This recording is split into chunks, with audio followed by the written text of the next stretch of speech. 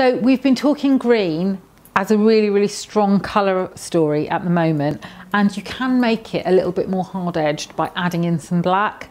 So if we take away, you know, the green and pink story and we add in the black instead and black and ecru, it starts to become so strong as a very sort of modern but comfortable scheme.